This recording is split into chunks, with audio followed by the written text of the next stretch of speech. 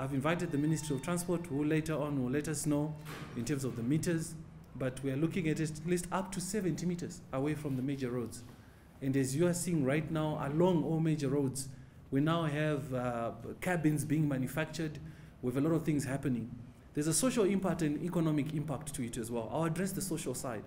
The social side is that we've seen a lot of crime.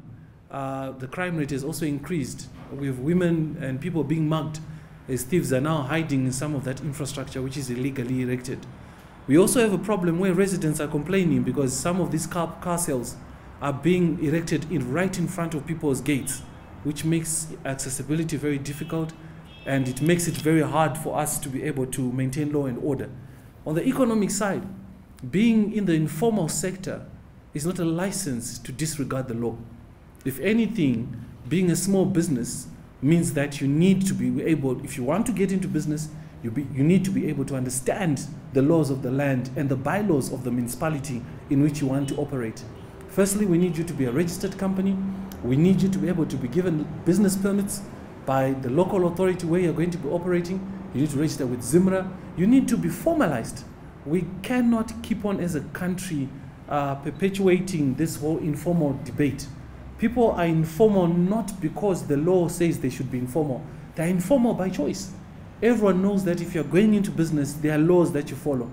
You get a certificate of incorporation. You trade at a registered company address. The side of a highway is not a registered side of a base. People are avoiding going into formalized places to work because they want to avoid paying rent, they want to avoid paying ZESA, they want to avoid paying for water, and out of that comes illegal connections of water, illegal connections of electricity, and a number of other issues. So as it is, we have given them until Sunday, end of day Sunday. Please, all those with illegal car sales, you know yourselves, please remove your vehicles. This is a province-wide operation. As you heard with Cabinet, we've got a Cabinet directive on decongestion, and it's starting with the Harare Metropolitan Province. As it is right now, we're supposed to be putting in place filter lanes at roundabouts. We're supposed to be expanding certain roads. We can't do that anymore because people have really encroached. If you go into Lomagundi, people are now 1 meter away from the main road, which makes it difficult even to construct, even to decongest Lomagundi Road. If you go into Masasa, around Masasa, we have haulage trucks which are advertising for hire, and they're all now parking and doing their business along the highway. If you go into Kuadzana roundabout, we are supposed to be putting filter lanes as part of decongesting traffic. We can't right now because a lot of people are now trading right at the roundabout. If you go onto Mbudzi roundabout, it's very difficult. Right now we're trying to do quantity, we're trying to do all kinds of surveying, all kinds of mapping and planning so that we can build the interchange. It's difficult to even do that right now because there's a lot of illegal infrastructure. We gave local authorities since January this year to please, we say to them, please investigate, find out why we're having a mushrooming of car sales and illegal businesses. We even launched a provincial task force to deal with illegal sand poachers who are poaching sand and quarry and selling along highways. That still did not deter them. My greatest disappointment is that we have a lot of council officials who are involved in corruption and involved in corrupt activities. The Minister of State called for a meeting with the mayors, with Mayor Mutizwa, and we gave council resolutions to say we want to know what is going on. I'm afraid to say that we've had serious resistance just for us to have access, information, investigating officers into those leases. And what we suspect is that people have been receiving bribes. That's why you find car sales are just at every single corner. Recently, we have other parts where trees which are almost 20, 25, 30 years old are being cut down overnight. Some of them are heritage sites. Some of them are Ramsar sites. Some of them are community-based initiatives which residents have taken upon themselves. We also take notice that we have a lot of opposition politicians who have gone on record yesterday mobilizing demonstrations in Chitungwiza, and also Chintrest, which is a community-based organization affiliated to some of the politicians, where they've been making statements inciting violence. This report has been made to the Zimbabwe Public Police, and we will take decisive action. You know, we are in the period of lockdown. We do not accept people who are gathering without permission. Neither do we accept people who make public statements on social media inciting violence, saying that you have to kill us first, and inciting people to revolt against the police. We are on a zero tolerance drive as a Harare Metropolitan Province against lawlessness, against corruption, and against people who are giving themselves entitlement, saying that because we're in the informal sector, the law does not apply to us. No, that's not correct.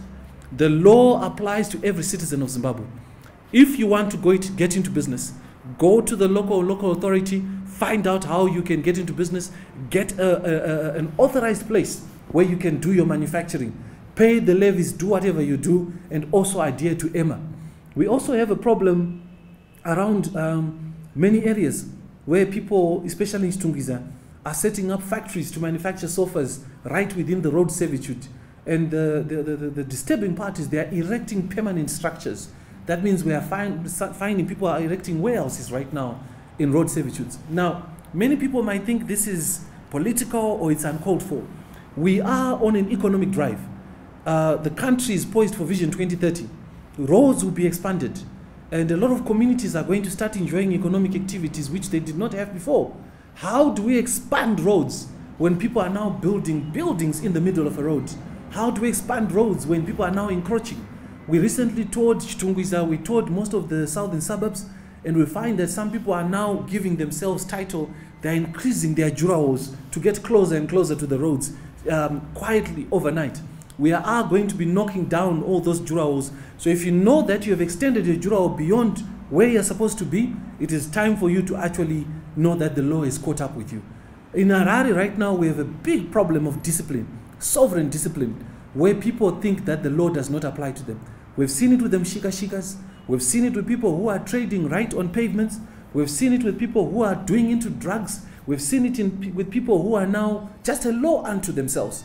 And road servitudes have to be protected because that's how infrastructure development is planned. So as of Monday, the Zimbabwe Republic Police, the Ministry of Transport and Infrastructure Development, also VID, and obviously the local authorities responsible are going to be physically visiting all the businesses operating on servitudes. I want to note subsection 3 of section 48 of the Roads Act, which says this is a level 8 offense, meaning that you either pay a fine or imprisonment up to 2 years. So what it means is that gone are the days where we just chase you away. This time we are actually arresting people, and we want to know who gave you that piece of land. All the documentation we are going to be retrieving will be sent directly to Zimbabwe Anti-Corruption Commission. We want to know if those officials had change of use. As you're well aware, every single piece of land across this country has been planned for. Whether it's state land, it's private land, or it's local authority land, it's been planned for. And so you cannot wake up as a local authority and put a car sales in the middle of a football pitch. You cannot wake up as a local authority and put a car sales or a factory on top of pipes and ZESA servitude, electricity servitude, where power lines are running. You have to apply for change of use, which can only be signed by the Minister of Local Government and Public Works.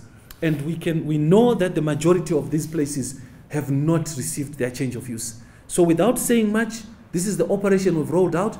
This is not a witch hunting measure. We have been announcing this since January, and all local authorities have gone across and given people orders to remove their things, and those warnings have gone unabated. So where we are now, enough is enough. If our Harare Metropolitan Province economy is going to grow, we need people to quickly formalize their business, quickly formalize where you're working from, and stop cutting corners. I'll also take this opportunity to give a stern warning to those who are smuggling goods into the country, especially vehicles and groceries.